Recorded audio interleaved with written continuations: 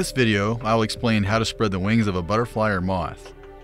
The supplies you'll need include insect pins, a pinning block, a spreading board or styrofoam sheet, strips of wax paper, and a pair of scissors.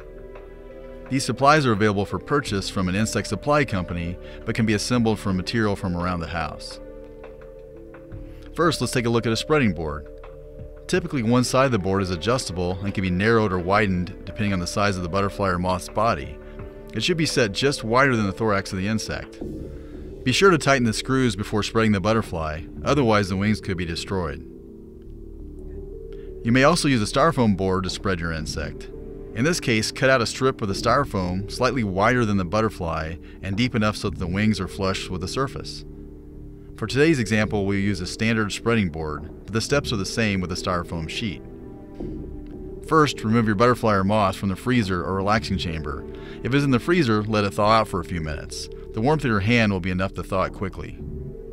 Next, you need to pin the butterfly through the top of its thorax, right between the wings. Holding the insect's body carefully with one hand, stick an insect pin partially through the thorax. At this point, check to be sure that the pin is going straight through the body. Then put the insect on the top step of a pinning block and push until the pin stops. Be sure that the block is on a solid surface. The pinning block assures that all of your insects are pinned at the same height and makes room below its body for the data and identification labels. Now, carefully push the pin into the middle of the spreading board until the base of the wings is even with the sides of the board. Sometimes a new board may be tough to push the pin into if the middle is made of wood. You can fix this by forcing a few pinholes in the wood prior to spreading your insect. At this point, I usually put an insect pin on either side of the abdomen to prevent the body from shifting when I move the wing. Take a strip of wax paper and slide it between the wings. Then, pin the paper to the board with a couple of insect pins. Don't worry about position yet, you'll fix that soon. Push the pins through the wax paper close to the wings, but not through the wings themselves. Repeat these steps for the other side. Next, we'll move the wings into their final position. To do this, find one of the thick veins in the front wing. Gently place the point of an insect pin just behind that vein and slide the wing forward until the back margin of the front wing is at a right angle to the body. Avoid touching the soft regions between the veins because the pin will tear the wing. Pin the wax paper down in this position. This might take a couple of pins. Find a thick vein near the base of the hind wing and slide it forward a bit as needed. Its leading edge will be under the hind margin of the front wing.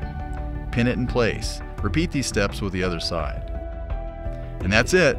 If needed, you may also position the antennae gently with your insect pin, holding them in place with more wax paper. Place the spreading board in a protected spot until the butterfly is dry. The drying period may take a few days for a butterfly or up to a week for a large moth. Carefully raise a corner of the wax paper. If the wing shifts, it's not yet dry. Correct the position and give it more time. Here, you see another species of butterfly that's already dry. Carefully remove each pin and wax paper from the spreading board. Notice how the front wings are perpendicular to the body and slightly overlap the base of the hind wings. If you have a data or identification label, you can put that on the pin in the space below the insect. Now the insect's ready to be placed in a display container.